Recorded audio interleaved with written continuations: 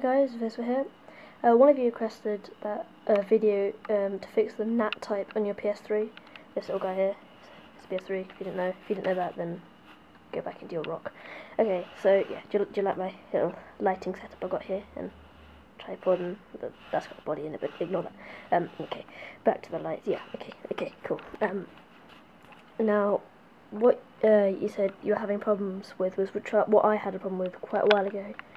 Was that my NAT type was strict and I couldn't join any of my friends in a party.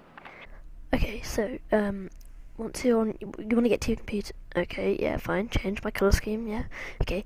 So get to your computer. Make sure your computer is connected to your router, or the same router that your PS3 is connected to. It doesn't matter if it's wired or wireless. Obviously, make sure the router is connected to the internet. Then go to your start menu and press computer, and on the side panel, on the side here, that's what it's called, a side panel, go into network, and then under other devices, I'm doing this for a BT Home Hub version 3 by the way, because that's what my mate requested. So if you guys, basically what you're going to do is just get to your router's admin page. So just type whatever your router's name is into Google and admin page. You'll find out, I'm sure. Google's always your friend. So click BT Home Hub 3 Media Gateway, and it should come up with this page. So then go into settings, and you probably won't get this page. You'll probably get a page that says please enter your admin password. So for a BT Home Hub 3, you want to pull out the little thing at the top. That's like a thing, it's got stickers on it and it tells you the password and stuff. And on the side you pull it out, you see something called admin password.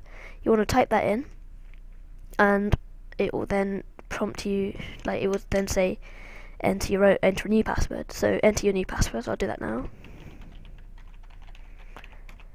There you go. And then you want to go to advanced settings on the top right, and then it will prompt you, if you're alright with that, then continue to advanced settings.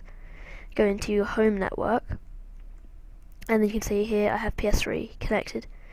Now yours won't be listed like this. It won't be listed like PS3. It will be listed as like something like this, 00:1D:0D, like that. So what you want to do is disconnect your PS3, so turn it off or sign out, and you'll see it will say something has been disconnected, and that will also go through like a lighter blue colour, almost a grey, and you'll clearly see it's not connected. It will even say not connected.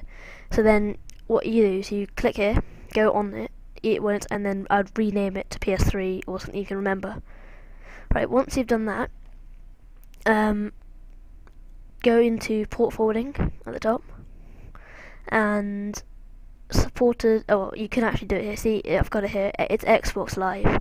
This is what you want. This is the preset for the BT Home Hub, right? So under game or application, press X. It's just a shortcut. And then it should be here. Let's see if I can find it. I think maybe because I've already used it, but yeah, basically it will be here and it will say Xbox Live, exactly like that, like this. And then under device, you want to go down to PS3 or whatever you named it as, and press add. Then make sure you click apply. Now, if you don't have a BT Home Hub, you want to know the ports you want to forward. So I'll show you the ports here. So we'll go here, and then, so let's see if I can find it. Xbox Live, here we go. These are the ports you want to forward, right? Now, I'm not too sure on other routers because obviously there's so many of them. So I'm probably going to say port forwarding is probably going to be under something like gaming or something like that. Yeah.